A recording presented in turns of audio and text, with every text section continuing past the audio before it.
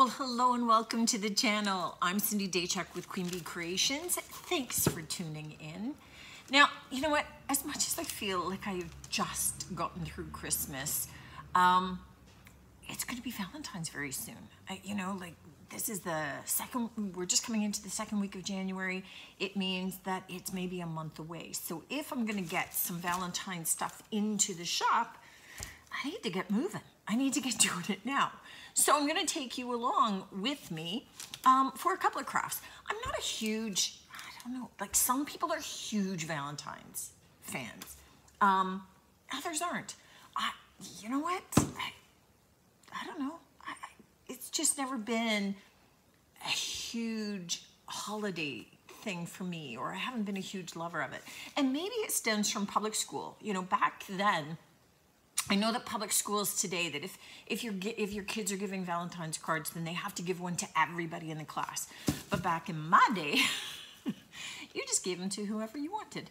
And there would be some people with big bags full of all these Valentines, and then some of us that didn't have big bags full of Valentines. And maybe it stemmed from then, but I don't know. For me, it's just an excuse to get some chocolate, which is never a bad thing. But it's just not a huge deal. Be that as it may, it doesn't mean I'm adverse to doing Valentine's crafts. So what I have done is I have drawn out, right? So I just took a piece of paper, folded it in half, and drew half a heart, and then here's my heart. And I did this two different patterns. I wanted a little shorter, fatter guy and a little taller, skinnier guy, because, you know, people like different shaped hearts. And all I did was I traced them onto my boards. So I've got two boards, I've got two patterns drawn out onto this, and I am going to go and get them cut out. They are not going to be perfect. My cutting is not perfect. These are curves. There's points. It's going to be a challenge. I don't care. Nobody's heart is perfect, and mine are going to be a testament to that. So I'll be right back as soon as I've got these cut, and I will as well lightly sand the edges because there's always little flecks of wood that pops up there. So I'll be back.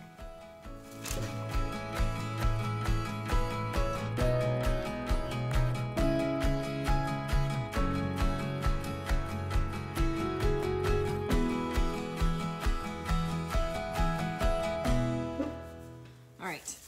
I have gotten my shapes cut out and I sanded them down, and quite honestly, they look way better after sanded.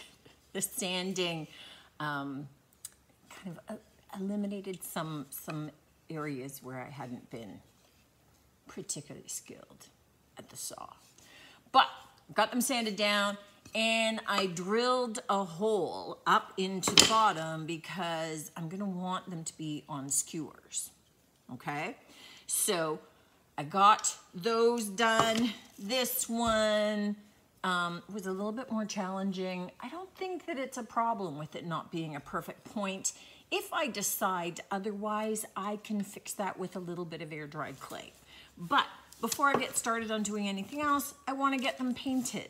And I'm just going to do a very soft, basic finish. And for that, I'm going to be using beadboard by DIY. So I'm going to get both painted out.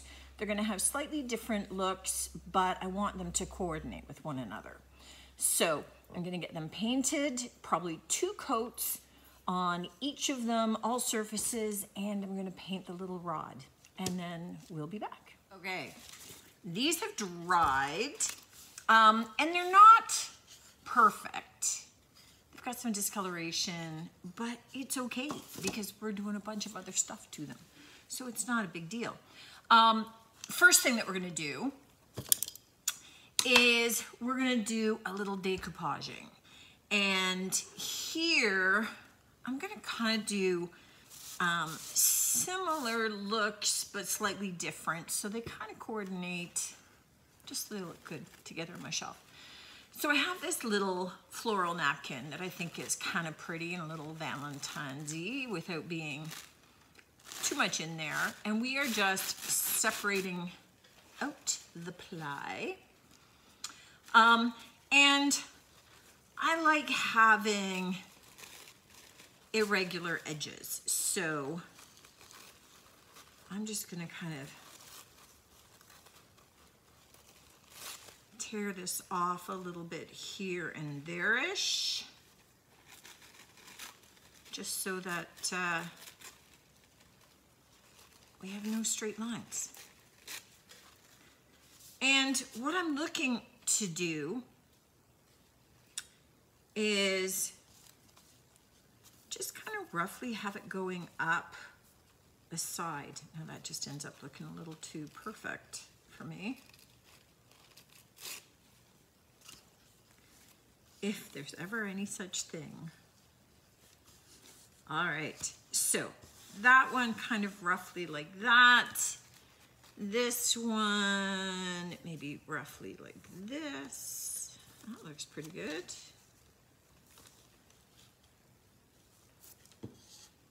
Okay, cool beans. All right, so I have some ever trusty Mod Podge, and I am going to kind of brush it over the surface here. And I'm brushing this on wider than I need because it's not gonna hurt it in any way. And I'm going to, that wasn't even my design. Here we go. I kind of had it come in like this. Perfect. Let's take a little bit of a squeegee to kind of lay this out onto my glue. So just kind of flatten it out. And I'm just going to set that aside while I do this one. And this was coming down the opposite side. Okay, awesome. So I'm going to get these glued on. I'm going to leave them to dry a little bit before I then do my Mod Podge over the top. I don't need them to dry fully, but I just like them to dry a little bit. I find then that when I go to do the next Mod Podge layer on it, that I don't end up with as many tears because it's already started to set up. These are mostly dry, kind of dryish to the touch, so it at least allows me to continue working. The next step, what I want to do is I want to add some molds. I want to add clay. So it could be molds, it could be pressed shapes. So I'm thinking, I've got all kinds of different stamps and things out here. So, and I've got different molds and oh my goodness. So what I want to do is maybe add a little bit of texture of something here. Maybe butterflies. Okay, so especially on this guy, I think. In which case, I need to roll out some clay, so I'm just going to put some plastic wrap down to make it easier to be able to get it up.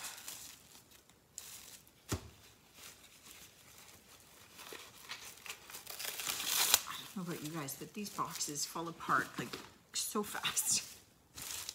All right, let me get a little bit of clay. Had it here. Where did I put it? Over here.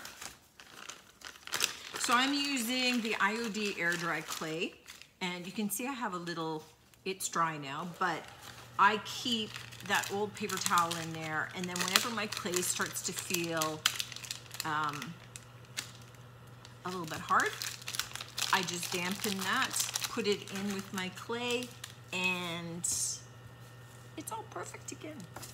All right, so I'm going to try and squish this. I don't have a good hand. I only have the one hand. Okay. let me squish this down. One hand, one finger. What I want is to get this fairly flat. So, and not so much flat as fairly thin. And I want the edges, so you see how these edges are all kind of rough? I want that.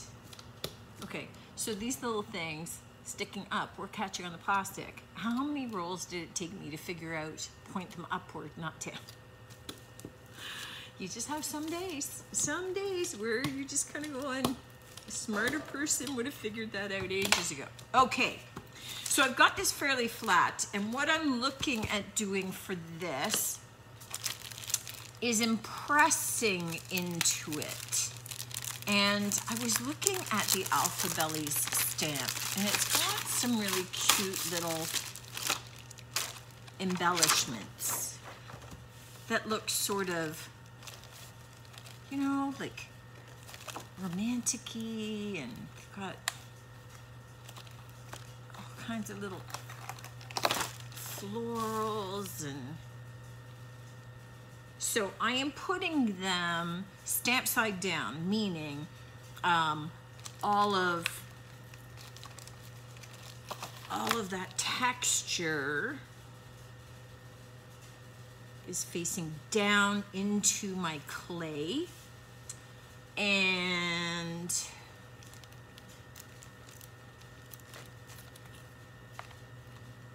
I'm just wondering about now switching over to the butterflies, and if I could get most of the part of a butterfly there. Okay, so I have them laid out over my clay, and I'm just going to kind of gently roll them down into my clay.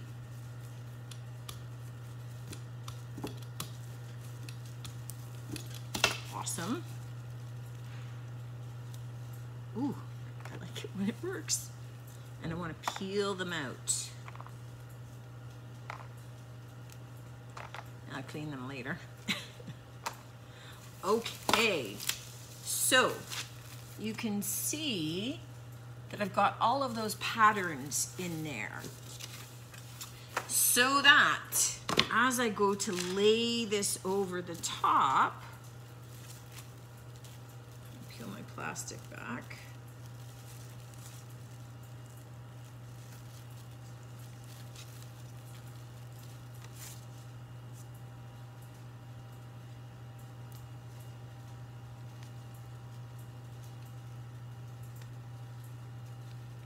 Okay, cool. All right, so that's where I'm going with this.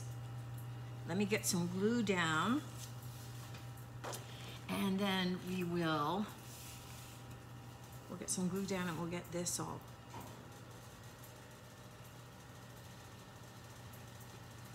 glued down. So this is what I said, I've got a bunch of drying that has to take place anyway.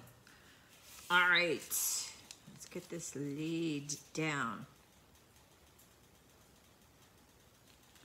And this is where I really wanted that rough kind of, I'm just sliding it around because I didn't get the glue going all the way over, and I'm just getting it covered. Okay, awesome. So that's perfect. What I am going to do is take my X-Acto knife now and just go around the edge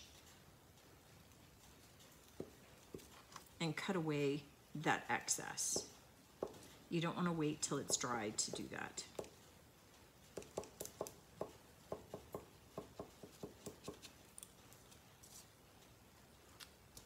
Okay.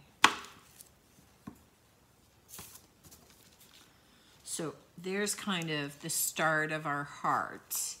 What I need to do before we can start getting into distressing or anything is I need to let this dry. What I'm just doing now is just making sure those edges are kind of squished down so that when it's drying, those edges against the board will be great. So I'm putting that one off to the side and letting it dry. Now, this guy. I thought for this one, maybe instead of pressing into the clay and having the clay all over, we could maybe do some kind of border trim, maybe? Yeah, okay. Let's do these little swirly cues things. And I'm just starting with that mushed up clay. I checked the back of it to make sure that I didn't have tons of glue on the back so that it would still be okay.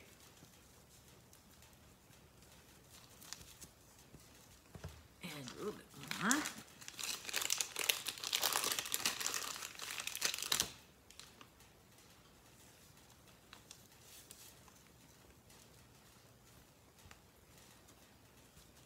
And I'm not sure how far this reaches, so let me, hopefully it releases. I didn't do any cornstarch in it, but it's not too thin.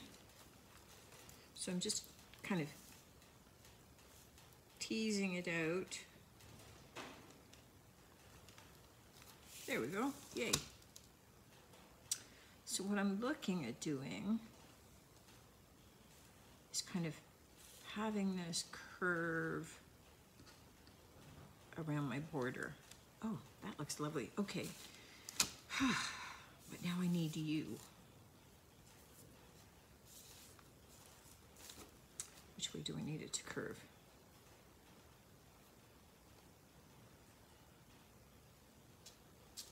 This way.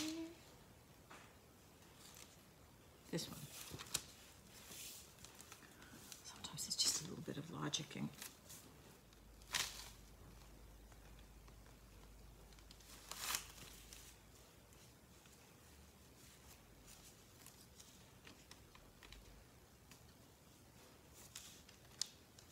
Okay, I think that works. So I'm going to glue those down and then let that dry. And then that's it. That's enough of those. That's enough of the molds. The rest is gonna come down to our painting and our finishing, and we're gonna do that tomorrow once they're dry. Before I leave for the night and let this fully cure, I just want to take advantage of some drying time here.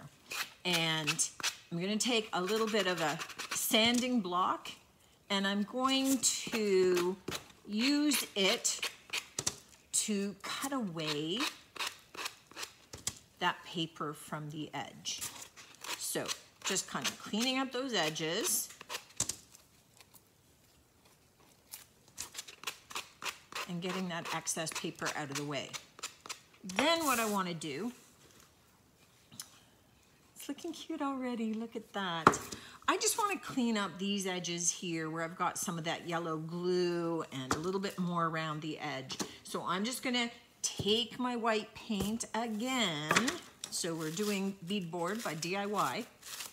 And I am just going to touch up all of those edges. I mean, obviously I'm not painting over my paper, but I just want to get a nice base coat of white over top of this. My clay has dried enough that it's still cold to touch, which means it's still wet, right? But I'm not going to be hurting it any to kind of paint over it right now. I'm not going to be mushing the design at all, but I just want to clean up all of these edges so that tomorrow I can move forward with some more of my project. It's the next day. These have all dried So two slightly different looks, but they still go together, they still coordinate. So it's time to finish them off. Now, this one, all of the white space is all patterned. So that's gonna come out in our finish. Here we've got a little bit of white space. Now you could leave it. I just have a really, really tiny stamp pad with lettering. It's really tiny. And I'm just thinking it would maybe look cute to just put a little tiny bit of that in there. Why not? If I don't like it, I can soften it out. So, I don't even know where I got this. I got it in a lot of stamp stuff that somebody's getting rid of off of Marketplace.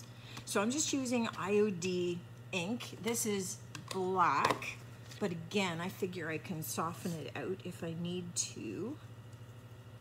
And I'm just kind of squishing it in between my molds.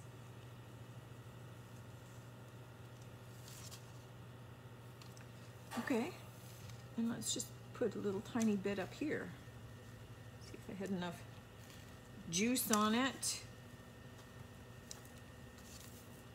All right, so there we go. All that's gonna get softened out. Anyway, let's move this off to the side for cleaning later. Okay, so what I want to do is I need to get, I'm looking for kind of a stiff brush to do. I want to get clear wax over everything. So, what did you have on you? You had gold on you. Okay, that's not a clean brush. All right, that's just lovely. Okay, we'll make that work. The stuff that happens. Okay, so I'm gonna get clear wax over top of all of this, and you can see I'm going over top of that stamp, that ink already. It's already on there permanent. It's fine. I'm not smearing it or anything with this. That's how quickly that sets up. All right, now that I've got my clear wax on, I can start to embellish. And one of the things that I have is I have a making powder from DIY. This one is in the color Patchouli, which is sort of like a pinky tone. So I have a small little brush, and rather than taking gray or an aging, I just thought, you know what, this is Valentine's. We can be a little bit more fun, a little bit more whimsical. We want to get, you know, if I was using like a dark and decrepit dust or an old and gray dust or, you know, something, I'd be working it down into all of the little details that we've stamped down into this, that we've impressed down in. So what I'm doing instead is kind of highlighting those details with this powder. And because I've got the clear wax on there, it's now, I'm working it down into that wax, so it's now adhering to my design. And then I'm just wiping some of the highs away. So you can see where I've done it. And where I haven't. It's just kind of a light look. You could make it as dark as you want. You could add in like a darker color. This darker purple is violaceous. I think I'm saying that right. Looks how it's spelled. I'm going with that. But it's just, you know what? It's just a nice little change from just doing an antiqued look. I mean, these powders you can use on your piece as well. You could add them in, blend them to some of your wet paint on a piece of painted furniture or on any of your designs. They've got a lot of versatility. Here we're just doing it with the wax, but it just gives a slightly different look than if we were just doing it in the gray. So it just kind of highlights that out. The other one, I am just going to do in kind of the antique finish. We've got the stamp, we've got some things going, and I'm just doing kind of, again, I don't want it super dark looking. Here we go. I knew I had another little paintbrush. And this one is just like a light gray powder. So we're just gonna add that in to just kind of highlight some of the details. And just because this is Valentine's, you know that I'm gonna come back in with some gold in a second. Kind of I'm gonna say the finishing touch on these before we sort of assemble it all together is taking a little bit of the DIY golden rule. Now this is a gold wax that you can apply, and it's very translucent looking. You can get heavier look by adding on additional coats, but I'm really looking for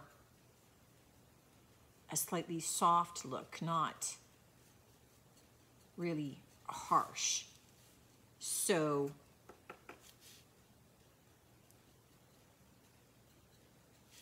you can see down on the bottom how it just adds a little bit more of something. It kind of highlights some of the details.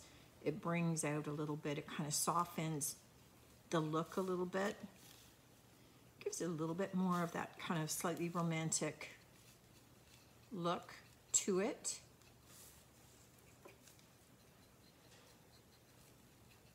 So I'm going to do that. I'm going to add a little bit to the outside edge as well. And I'm going to do that to both of them. And then I'll come back and we'll do some of the assembly together. All right, to finish my hearts off, what I have is a couple little china glasses, little mugs, that I have put a little bit of floral foam into. I have taken my painted, and I did wax these sticks as well, and I've cut them down to a size that appeals to me. You can see I did a little bit of gold wax on the back of these. And all I'm gonna do is I've hot glued them in place, by the way. And I'm going to stick them down into the middle of my mugs, which is more than enough to hold them into place. So you can see I've got two varying heights so that if I have them together, they're gonna look good. And I'm just going to glue some moss onto, moss always makes such a mess, doesn't it? I'm gonna take some moss and I'm going to glue it around the base just so that all of that is covered. And I'm looking at this moss and just debating, I might go and get some Spanish moss instead of this. This might be a little too green for my liking, but I'm gonna glue some moss to finish them off. And I'll take some pics so that you can see, you know what hot gluing moss looks like. So you can see some pics of them in their finished state.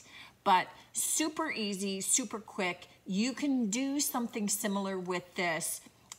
Instead of having to cut out the rounds, the dollar store has wooden rounds, in which case just take your stick, whether it's a little dowel like this, which was from the dollar store, or a stick from your backyard painted white. You can hot glue it onto the back of those and even stick them into an arrangement in one pot of whatever kind, instead of little mugs, which I haven't harmed. These can still be used for other things. I can pull that floral foam out, but you could use little terracotta pots that are painted out, that are decoupaged or stenciled, or a little mold added to those as well.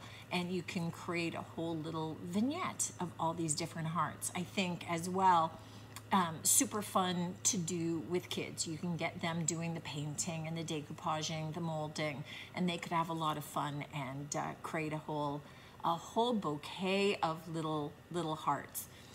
Mine are thicker, so you could certainly hot glue on some ribbon or some rope, some beads on the outside if you want to get really fancy and zhuzh them up even more. I'm not a big, super fancy kind of gal, but you know, little pearls on the outside would look cute. You do you. Decorate them how you will. But I think that a little grouping of these, a little vignette, would be super sweet for Valentine's Day. Let me know what you think of this one, guys. Always love to hear from you, and I definitely look forward to seeing you on the next one. Until then, take care.